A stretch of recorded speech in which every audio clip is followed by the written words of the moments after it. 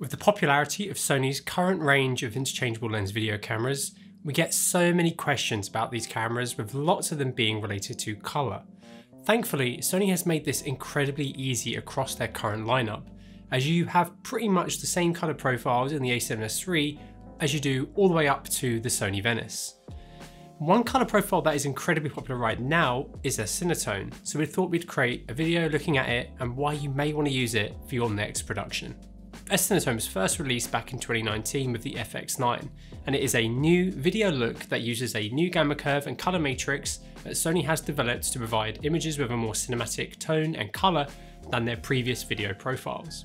It has been inspired by the colour science found in Sony's flagship cinema production camera, the VENICE, but has been designed for fast acquisition and delivery modern video productions. So if you're wanting a nice Rec 709-ish video look straight out of these cameras, this is a much nicer option than the legacy Rec 709 profiles that these cameras also do feature. If we look at the graphs that Sony have provided in their white paper for S-Cinetone, we can see that S-Cinetone uses a linear gamma curve, so it has lots of contrast in its shadows, but it also rolls off in the highlights from around 70%. When we compare S-Cinetone to S709, we can see that S709 has a much longer roll off in the highlights.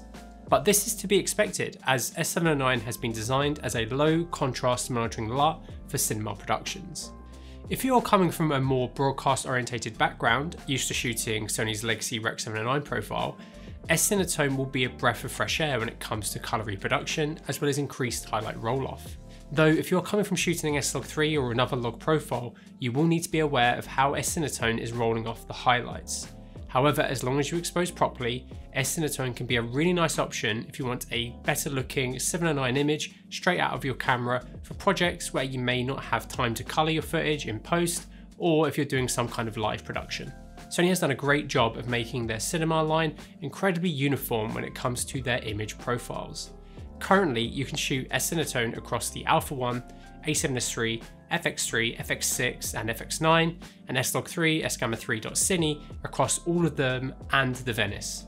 This means that matching the cameras between each other should actually be relatively easy, so that's what we did. We grabbed an FX3, FX6, FX9 and VENICE and shot some controlled images to see how each camera looks in the different profiles, as well as how well they match each other, which we'll have a look at in a bit.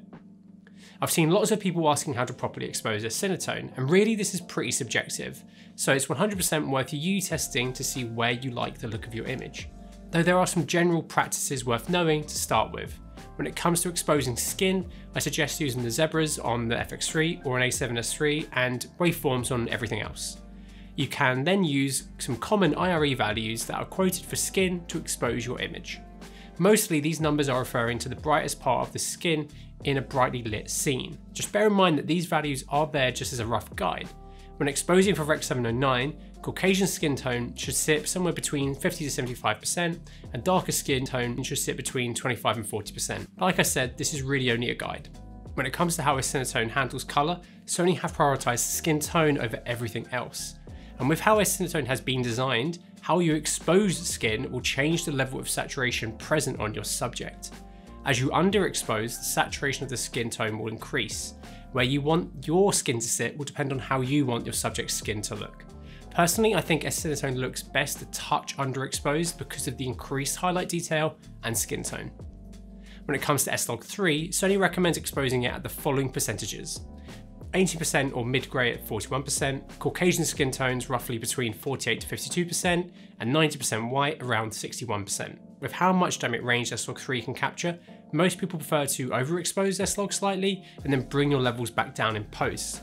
But with these newer Sony cameras, this isn't 100% needed, but can still get you better results in image quality if done correctly.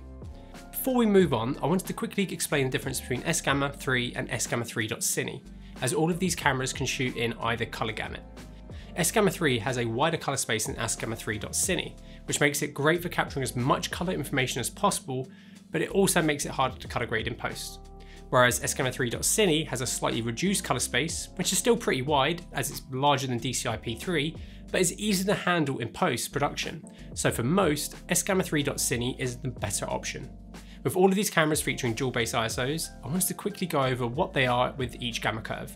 Shooting in different gammas will change your base ISO, and each camera's two natives are slightly different as well.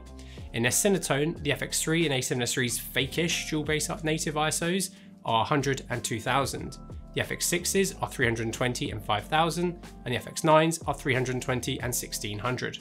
In S-Log3, the FX3 and A7S3s are 640 and 12800, the FX6s are 800 and 12800, the FX9s are 800 and 4000, and the VENICEs are 500 and 2500.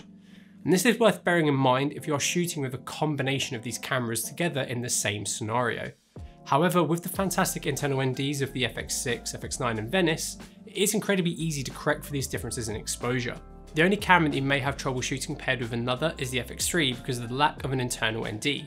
However, given that the FX3 has the lowest base ISO in each gamma, this does mean that you should only have to bring the exposure down on the other cameras that you're using, which due to their ND will make it easy. Anyway, let's take a look at how well these cameras can match as well as some other test shots. As we mentioned earlier, we grabbed an FX3, FX6, FX9 and VENICE and got shooting. We shot with the VENICE in S-Log3 S-Gamma3.Cine and graded to a nice neutral point so we can reference it as our standard image. We then wanted to take a look at how these different cameras look in S-Log3 S-Gamma3.Cine and S-Cinetone. We used the same Zeiss Otus 85mm f1.4 and Metabone's Cine E to EF adapter across all of our cameras, and then our Ninja 5's waveform to expose. We shot tests both inside and outside, and with our inside tests, our white balance was set to 5500 Kelvin, which we shot in both profiles and both of the native ISOs on each camera, adjusting exposure a few different ways. We lit using a Gemini 1x1 soft with a gridded softbox as our key light, with an Aperture 600D Pro and giant octabox providing us with our fill. We then had the new Gemini 1x1 hard with a snap grid giving us a warm edge light. With the footage then in DaVinci Resolve, we did a couple of passes to achieve a few different things. With S-Log3, we coloured the VENICE to look as best but as neutral as it could, then used Sony's S709 LUT corrected and uncorrected on the rest of the clips. We then coloured each camera to look its best, tried to match each camera to its Cinetone counterpart, and then tried to match each camera to a consistent image.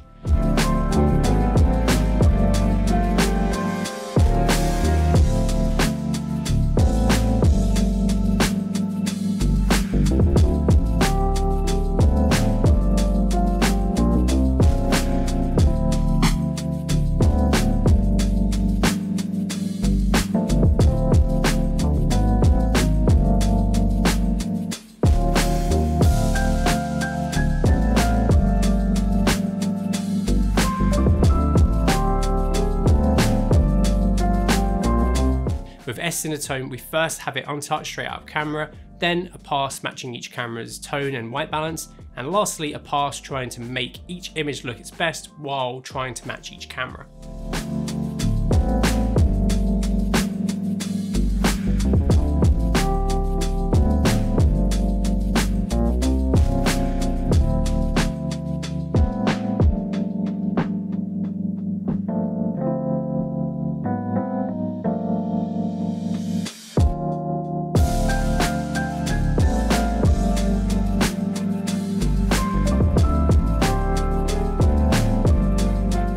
Under these controlled lighting conditions, all cameras are easy to get close to each other, even the VENICE when in S-Log3.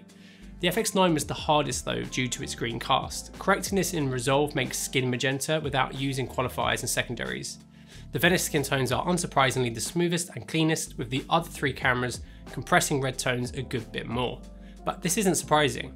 S-Cinetone looks good straight out of the cameras, however a little bit of work can get it looking almost as good as S-Log3 in this scenario. When outside, the light kept changing quite a bit, so these aren't going to be 100% the same, but they are close enough. We only shot at the camera's lower base ISOs, and while in S-Cinetone, we shot one exposure with my skin at around 70%, and then another eyeballing the exposure off of the monitor for what looked correct. For S-Log3, we exposed using our colour chart, placing 18% grey at around 41% on our waveform on the Ninja 5. When looking between these clips, you can really see the dynamic range difference between S-Cinetone and S-Log3. And these shots really do show the difference between the different cameras' image quality. All cameras are white balanced the same, but with the changing light, there may be slight imperfections between them. During the matching process, we used the chart as the reference, but you can see slight differences between the different cameras, mainly on my skin. However, using and grading to this chart can get you close. We can really see how different exposure also changes saturation on my skin, as we mentioned earlier, with the colours on underexposed skin becoming more saturated but also breaking apart more. Of course, all of these cameras have the ability to shoot in a range of other gammas and colour matrices, but the most popular combination has to be S-Log3 and S-Gamma3.Cine. S-Log3 is Sony's most manageable log curve, which captures much more dynamic range than S-Cinetone. We can see this quite clearly here. For this example, we shot our first image in S-Cinetone, exposed for Sam's skin, and then another using S-Cinetone exposed for the bright window behind him. We then shot the same exposures but with S-Log3, so you can see the difference between them, which is pretty striking. Sony developed S709 as a monitoring look for when recording RAW or log on the VENICE to provide a nice cinematic look while monitoring on set. So it wasn't designed to be a LUT to be used as the final look of your image. It's more of a starting point for a grade, which is how we used it here.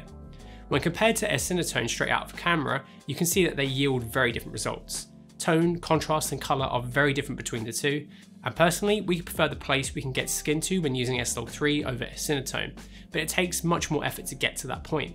We can see that the S-Cinetone image is much pinker and more contrasty than the S709 image. Colour is also a little different between the two of them. S-Cinetone looks great straight out of camera, whereas S-Log3 needs some tweaking to get it to a nice point, which is what we should expect when shooting with a log profile. Well, personally, I can see three very strong workflow options for people with these cameras. S-Cinetone is great if you want a really nice looking 709 image straight out of the camera. It does a really good job when it comes to colour, you just need to be careful not to overexpose your highlights. But this isn't saying that S-Log3 can't be quick as well. If you are editing your project shot on these cameras and still want a fast turnaround, this is possible with some of the solid LUTs available on the market currently, or via Sony's S709 LUT, but this will require a few tweaks to get to a nice place.